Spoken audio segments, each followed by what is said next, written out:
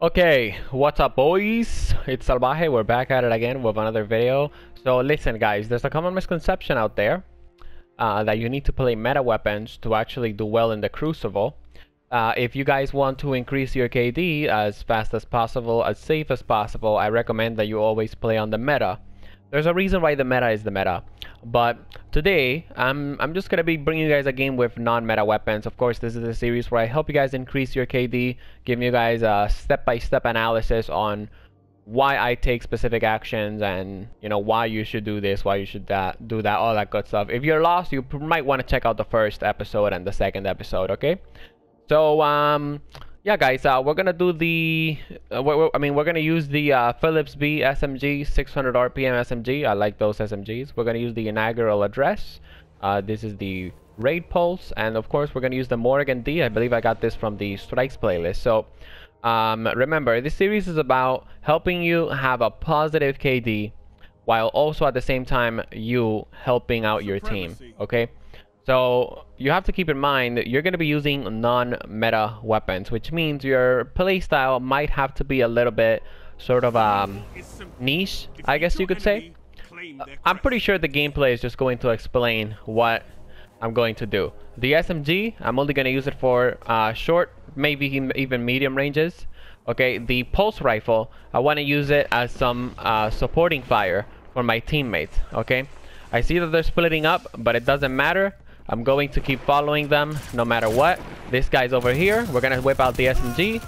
And just like that, we got an elimination. It's a supremacy. So I want to make sure that I'm also playing around my teammates. My teammate got eliminated, which means there's another guy that I can take out. And yeah, we're going to go pick up the helmet right now. So I just want to say, the reason why I'm using Hunter as well, it's because I actually don't play Hunter. Even though Hunter is like literally the best subclass, honestly, for PvP. I don't really use Hunter, alright? And the reason why I don't use Hunter is because I just don't feel comfortable with Hunter. I just like having, you know, playing on my Titan, playing on other things, okay, that basically have a jump that lasts a pretty decent amount of time. This is my first game back, by the way, so my aim's not that great. But again, look at what I'm doing right now, guys. I'm basically playing around my teammates. If you want to increase your KD, I've said it on all the episodes of this series, okay? You have to play around your teammates. It doesn't matter that you don't like team fire. It doesn't matter that you don't like how the meta is.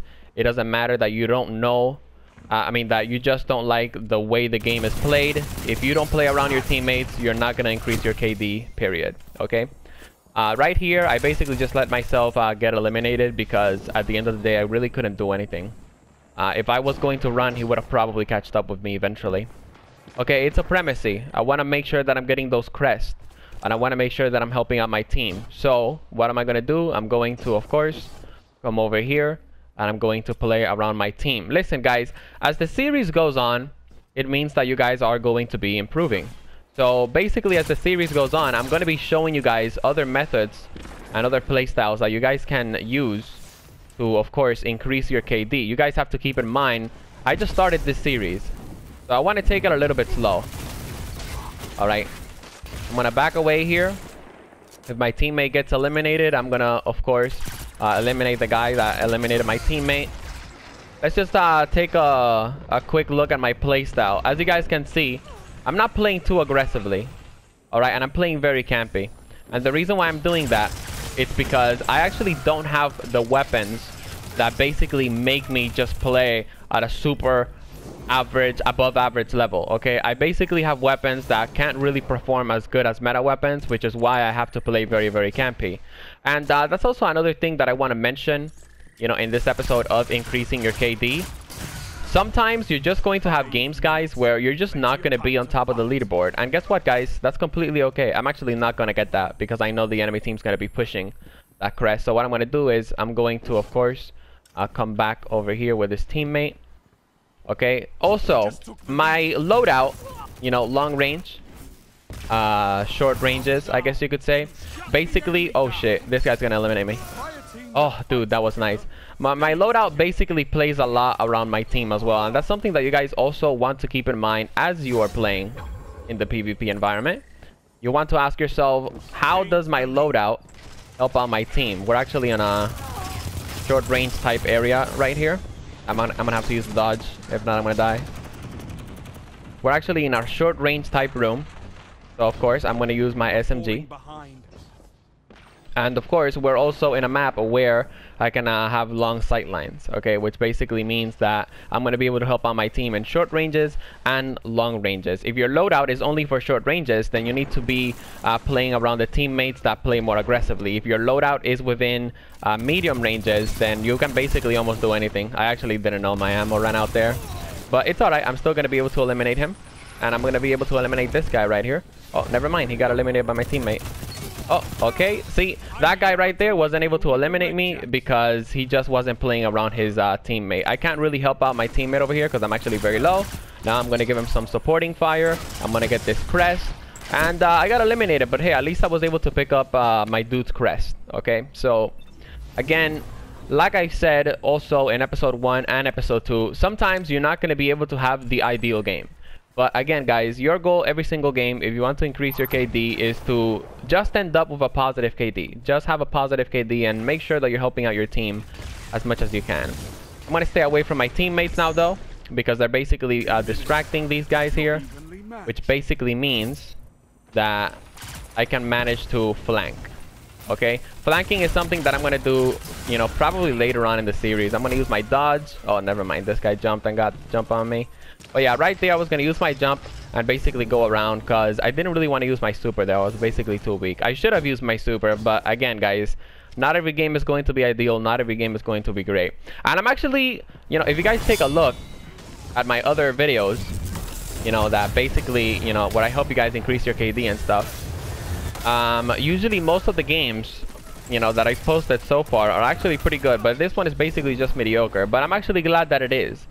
Okay, because, well, first of all, I'm using non-meta weapons, obviously. Okay, but also, second of all, like I said, guys, not every game is going to be great.